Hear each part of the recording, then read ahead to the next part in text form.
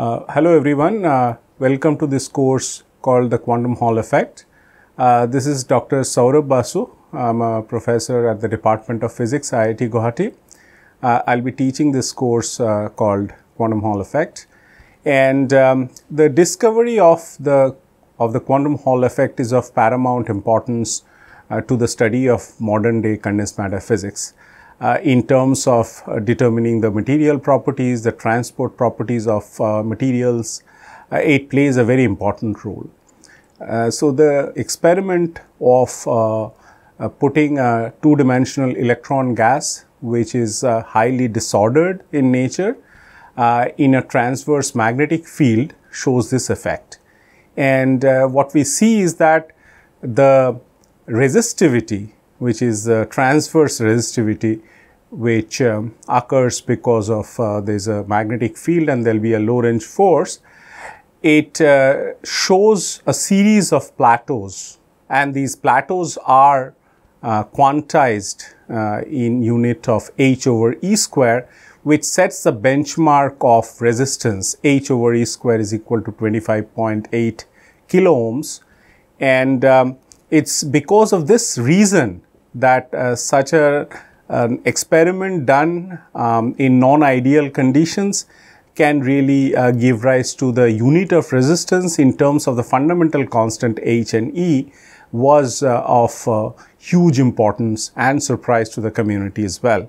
This quantum Hall system is also the first realization of a topological insulator. What I mean by that is that the edges are conducting and the bulk of the sample remains insulating. Now, this doesn't happen for an insulator where both the bulk and the edge they behave similarly. But here the bulk shows completely insulating behavior, whereas the edges remain metallic. In the course, we shall learn how to compute Hall conductivity using Kubo formula, and how the Hall conductivity is related to a topological invariant called as the Chern number. Okay, and to extend this quantum Hall effect in crystal lattices, we shall study this quantum Hall effect in graphene, which said that the quantum Hall effect can actually be experienced at room temperature, because the difference between the energy levels of these electrons in graphene, and they show the energy scale is of that of a room temperature scale.